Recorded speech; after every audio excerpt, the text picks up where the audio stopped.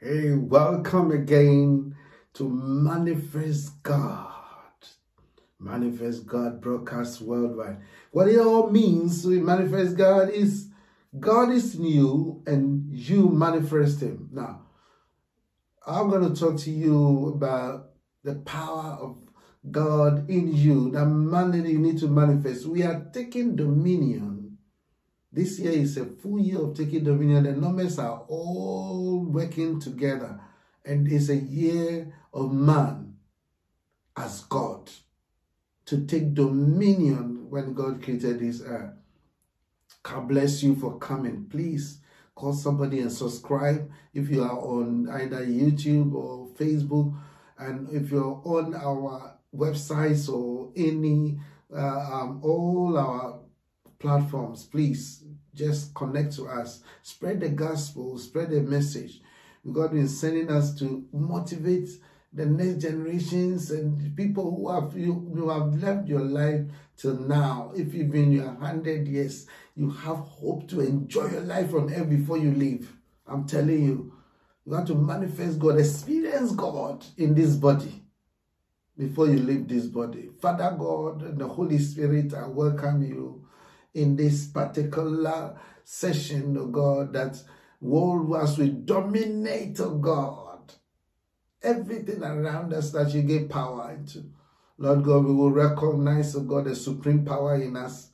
Lord God, that the world will see and will give you all the glory and praise. God bless everyone that, oh God, hears this. And let the word go and touch, Lord God, the whole universe, in Jesus' name. Amen.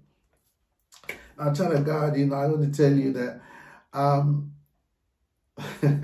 we've been seeking so many things around there, this kind of thing, meditation, the universe is, they do the chakra, all sort of things that man is looking for from outside them. So that people are chasing all sort of things. They want to go as far to find out how the power of the universe is, how things have been put in place, and a lot of people looking out for so many things. But the secret is, it's all inside you. It's all inside you. The whole universe is inside you, and it's waiting for you to manifest that power inside you. Glory be to God.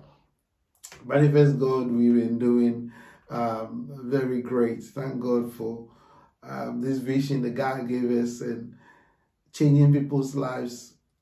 Oh, I thank God. You see, that anyone that has come through to pass in the vision that God gave us over 34 years now on manifesting God, that is the same as to send Christ to the world. The mission to send Christ to the world is for everyone to be able to manifest power. And not until you understand that it lives inside you, it becomes like, oh, come on. That is why Bishop Queen, co-founder of the Manifest God, been ministering to you that you got to advance yourself. It's inside you. You got to advance it. It is powerful in there. So the more you cripple yourself, the more you feel like, oh God, I need something out there. There's nothing out there.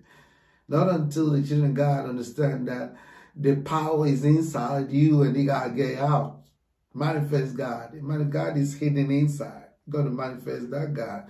Last week I told you that you understand some definitions, and that definition is so simple. It's beginning. Beginning is a very powerful word that makes a whole lot of difference in our lives. And I tell you, child of God, beginning is very strong, because beginning is the end. And I don't tell anybody understands that beginning is the end. There's a problem. I say it's a huge problem. And I'll tell you, those of you who call yourself New Testament Christians, we are born again with New Testament we are regenerated. Jesus came and died for us. Now that's good. I don't argue with you, because you are Gentiles. Gentiles they all they know is jumper things and happier things, what Jesus Christ did, and they feel like the Old Testament is actually gone. There's no need for Old Testament. Oh gosh. Old Testament is new.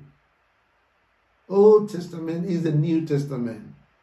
The Old Testament is the scripture, is Jesus Christ. And the New Testament is the fulfillment of Christ. Take it out this way. Old Testament move in faith more than New Testament move in faith. I'll tell you. That's why Abraham is called the father of faith. And they call all the great men of faith from the Old Testament before coming to the New Testament. You see that all the men of faith, you know what the Old Testament is? They believe in the invisible God. The invisible God that they can see with their eyes. And they're the children of God that God called and separated and believe, and they fought for the name of God, and they believe in the word of God. The Old Testament is God, and understand that the Old Testament is Christ. You don't get it, you'll be just swimming in the surface. A lot of people call themselves New Testament Christians. Oh, in the beginning, God gave us power. We lost the power, and now Jesus Christ came. The power that we got was still Christ. It's Christ. The tree of life that was in there, the breath of God that was breathed into man. About Jesus Christ, the words that I speak, they are spirit and they are life. That's Him. It's the word of God. So, child of God, you got to understand that beginning is the end. You missing out a lot if you take the alpha from the omega and you just take up the omega. Omega is the same alpha, but when you separate them and you don't want to enjoy the alpha, you're going to lose out in so many things. New Testament Christians and believers are making a lot of noise about, oh, this and that. And I got a lot of messages for you that not until you understand the scriptures. Jesus Christ took the scriptures and read them. He says, this is the fulfillment of that scripture. I'm the scripture. There's nothing that was ever made that's without Him. And everything that was made from Genesis tells the mind of God, the mind of Christ. And that's what today I want to bring to you, the message on dominating the earth. It started right when God created you. He hasn't changed His intentions of creating you. He created you so that you dominate the creation and make the world a better place. And that He brought light into the world, and that light in the beginning. You know, He says, let there be light, and light came. And that light was the light of man. The life of God is the light of man. And I child God, I want you to know and understand that Jesus Christ is the same of the light that we saw in Genesis. You understand that He's the beginning and the end?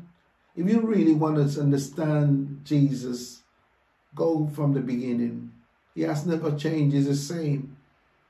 The scriptures, sometimes you look at the words and the commandments, and it says that these laws are Old Testament. They're gone. It's no needed. No, who told you? How would you have known that you have grace if there was no commands before? It's a way that God expressed Himself for you to know Him better. So He has to let you know that His standards are so strong and you're not able to even handle it. So that now you understand who He is, that He didn't come to destroy you. But you got to know why. If there was no Old Testament, there was no anything else, that you would not even understand what mercy is. Is Jesus Christ showing, is making the world to know Him. He's a God, omnipotent God. He's got a lot of things inside Him. you have a little bit, don't try to crash. It says, I didn't come to destroy the law, but I came to fulfill it. You understand me? Jesus Christ, he's the beginning. Not until you understand that he's the beginning and the end. And the beginning and the end are the same. They are the same person. And that is why it causes a lot of miracles to happen. It causes a lot of miracles to happen. We got to learn how to be thankful to God. And that's the way that we can dominate here. Now listen to me from the beginning. Every scripture that you read in the New Testament is already said in the Old Testament. Everything. When David said, take not the Holy Spirit from me, it restore the joy of my salvation. What are you talking about? The Bible says that salvation is of the Jews. When God called them, it says salvation, Jesus Christ, Yeshua himself said it. He is not different. He's the same yesterday, today, and forever. He is the Word of God. The full scripture is him. He's a written word. And he came as a living word. The New Testament believers and all the Gentiles are making noise because they got everything free. They know that Jesus Christ came in the person. God came down in the person of man. It's a man, you know. So when he came as a man, that is how Gentiles can believe him, because that bunch of Gentiles are looking for things that they can handle, things they can hold. If Jesus Christ didn't come as a human being, as God coming down as human being on earth, I believe that no Gentile will be saved. Because Gentile need a push. But you gotta be, you want to live like a Gentile, that's great, but you want to live as a true Jew, as the Bible says in Romans 2, verse 27 and 29, it says that being a Jew is not of the one that is circumcised by circumcision, but is born again by the heart, and his praise is not of man, but of God. I'll tell you, whatever you do, you got to move from Gentile to Jew. I want you to understand, from Gentile to Jew means that you take the whole Testament, the whole scripture in full. You don't take out anything. You don't add anything. The whole Jesus is the beginning and the end. And that's why I take you to the beginning and know the purpose of God. When God created the earth in the beginning, he wants man to take control over things, to dominate them. And that's what you are. You got to dominate. That's it. Even though the devil came to try what he did, God restored what he has to do, and he did even more, better. He even advanced it and made it more, amazing. And this time he stopped the devil and says, when you accept Jesus Christ, the tree of life, the living one, he says that you have eternal life. He didn't say that until you eat, any day you eat of this tree of knowing good and evil, that is what's creating confusion. People want to know knowledge, the good between good and evil, and trying to judge people and all this. Knowing good and evil is totally deaf. It's the tree of life that makes all the difference. And that's Jesus Christ says, I'm the bread of life that came from heaven. It's the same one. There's no difference. He's the same. So you want to know the mind of God, go to Genesis. Everything he said was true. And he came to manifest himself to the Gentiles and to make the Gentile know that, yes, he says, I came to my house, but they received me not. But as many as received me, I give them power to become the children of God. Gentiles got power to become children of God. But his own already are his own. They believe in God. They believe in the Word. They believe in Christ. Jesus. They have nobody else than to believe. Jesus Christ has saved Jews. The same Jesus Christ saved every human mankind, everywhere. There's nothing that anybody can do without Jesus Christ. People want to find Jesus in so many things, but his body that came on this earth is not what shows who he is. His trueness of his person is the Word that created everything. So in the beginning, he says, let us create man in our own image. That's what I want to take you to. God has a purpose that when he was creating you and I, he used us. Elohim, Elohim is one. Elohim is plural. He will use us because he puts the spirit of agreement. A child of God to dominate this earth must understand that you must agree within your spirit, soul, and body, that is one. And then you also, as all human beings, must work together to work. You need people. That's why he says it is not good for man to live alone, and he created him a woman to be with. And that scripture is not a marriage scripture. It is a human being scripture. That human being, we need each other. We are not able to work on our own. We got to be thankful for what God has done in our lives, and everything, and every challenge, everything that comes in our way. You got to be thankful and grateful that we are the children of God. That's how you manifest God, and that's why you take control. So there is power that God has put in you, and there is saying the different virtues that place in your son, your daughter, your friend, God brings different people to us that we will help us. That's why God, he says he'll bring you mothers, he'll bring you fathers, he'll bring you, everything that you lost, he will bring you. God wants us to work together.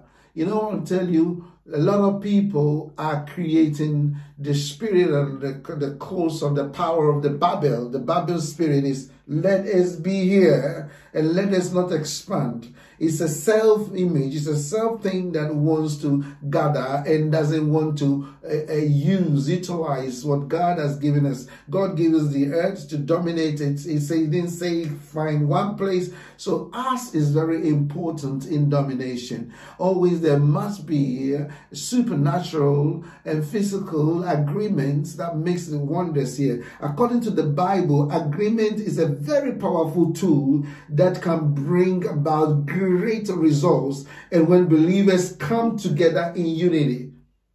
Don't try to stay home and think of it and put in your head and stay in your head. It's a limitation of power. God says that it's not good for you to always think by yourself.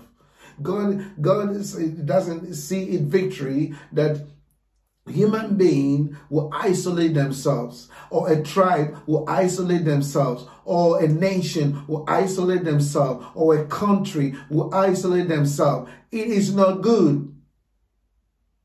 And then you see the difference between men and women. That's what it tells. It is huge, because being on your own, man and woman, this means the other tribe that you need is so different from you. That's why you need them. The other country, the other color that you need is also that is powerful. The opposite that you need, the son that if you are a father, you have a son. The son is not, you're not the father. You are father, you are not a son. The attributes of a son is different from the father, and what a son provides and produces different from what a father produces. But it comes to work together and great things comes, and that is why God as one, he showed himself as Holy Spirit. He showed also himself as a son. He wants to tell us, it's just God is omnipotent. God can be in heaven and can be on earth, but he has to let us know that we got to work together and get things happening for each other. Just making it look like we want to do it on our own doesn't help. The prayer of agreement is guaranteed to bring results every time. As Jesus Christ said in Matthew 18 verse 19, Jesus t-shirt, that's when he taught us that when believers agree on anything they ask for, it will be done unto them. There's a power of agreement is very important. Don't isolate yourself. Don't feel sorry in yourself and sit down and worry about certain things. God always give an angel to somebody. And when God gives you that angel, don't joke with it. You are an angel to somebody, and somebody is an angel to you. What God gives you is not for you, it's for others. What God has given something to somebody also for you. And I I just want to be closing with this, but I want you to be grateful for everything that has come into your life, even the animals around you, the surrounding the trees and everything. They work together. All is working together for our good. We have to be pluralistic minded. We have to be working with people, breaking barriers, and not being ourselves. That is a very strong root and power that makes you dominate the earth, because the whole earth is so huge. All the things that God created is so huge. You cannot handle it by yourself. I told you last week that beginning is the end. So you put in everything and you start from a cell, but the cell breaks, and when it breaks, it falls, it breaks again. It suddenly breaks again, and it becomes a lot. So these cells that grows in you, that makes you are your cell. The little tiny thing inside you, as healthy as your cell is that's how healthy you are. And I'll speak that life and power into you today, that you and I, we got to dominate this earth. That's why I'm here. You listening to me? Call me. I have something that you don't have. You have something that I don't have. You got to call me. As I'm speaking this truth, you want to know the details of manifesting God? I have so much truth. I've got so many instances in life, miraculously. And I just want to bring that power to you. But child of God, not until you are grateful and thankful to God for your life, you cannot be thankful to God for other things and people around you. I want you to learn the spirit of gratitude with thanksgiving and begin to admire the gifts in other people, at your workplace, at your home, in your country, in your tribe. Move it away. The Spirit of God wants you to just be grateful. And this, by doing this, is in the power of agreement, you will see that greatness will begin to flow. The body of Christ is too much, the Gentiles are too much scattered and building things for themselves when God wants us to go throughout the whole world. I have the full message on this, and if you, child of God, you want a full copy of it, just make sure you send me a message. You contact us on the contact that you can see rolling out there, and we will get you the main full message that will bless you. And it's a step-by-step movement. And those of you who want to join our Bible school, let us know as well. A lot of people are moving to different realms. And at this moment, I'm going to leave you for a few minutes, and I'm going to come back to you and pray with you as we take a break. After that break, I'll pray with you and we close. God bless you. Say thank you for grace. Thank you for mercy. Thank you for understanding. Thank you for wisdom. Thank you for parents. Thank you for love. Thank you for kindness. Thank you for humility. Thank you for peace. Thank you for prosperity. Say thank you in advance for what's already yours. It's how I live my life. That's why I am, one of the reasons why I am today. Say thank you in advance for what is already yours. Thank you. Thank you. Thank you. Thank you for this day. Thank you for every moment that led to this day. Thank you for the hard times. They made me appreciate the good times. Thank you for the lessons. They were needed for my development. Thank you for my eyes that get to witness the miracles of today and tomorrow. Thank you for everything I take for granted. Thank you for all of my blessings. Thank you for my drive. Thank you for my spirit. Thank you for my strength. Thank you for giving me the courage to fight through the hard times. Thank you for the people in my life, those I love and those I learn from. Thank you for it all. Thank you. Thank you. It's the key that opens the door to instant happiness, unlocks the door to everything we are really seeking in life, happiness and contentment. Think about it. No matter what you say you want, money, riches, health, to help others, why do you really want it? When you drill deep down, the only reason anyone wants anything is the feeling we believe we will get from having it. That all boils down to happiness and contentment. And the truth is, we can have it now if we are grateful. And if you get quiet, get away from the noise of the world, and think for a moment about what you could be grateful for, I'm sure you could find plenty. Be grateful there's food on the table, air in your lungs, life in your body. Get grateful that you have opportunity to take your life to a whole nother level. To decide right now that you are going to live your dreams and never settle until you do. Get grateful for the mental strength you've been given to survive the hard times. Get grateful for your limbs if you have them. Many are not so blessed. Your eyesight if you have it. Many are not so blessed. Your hearing if you have it. Many are not so blessed. The health you do have, many are in worse positions. Get grateful for that one person that has had an impact in your life, or many people if you are so blessed. Then get grateful you can choose to be that person for someone else. That one that makes a difference in someone else's life, no matter how small. Get grateful you get to experience this magical universe. Today, look for miracles. I guarantee if you are looking, you will see them. There are unlimited things to be grateful for. Open your eyes. Unlock your amazing life. It's ready for you right now. Thank you for this day, whatever it brings. Whether a challenge I need to grow, a lineup to teach me patience, an unexpected blessing, every moment of joy, whatever today brings, thank you. Whatever it brings, I pray I have enough presence in each moment to know that no circumstance is my life. No high or low, no event, no thing is my life. Life is energy, and I know I'm so much more than my physical body. Thank you for my ability to love, to give to others my authentic love and kindness without expecting anything in return. Thank you for my strength. Thank you for my presence. Thank you for my ability to attract only the things and people that are in harmony with what I need in my life. Thank you. Thank you. Thank you for this day, whatever it brings.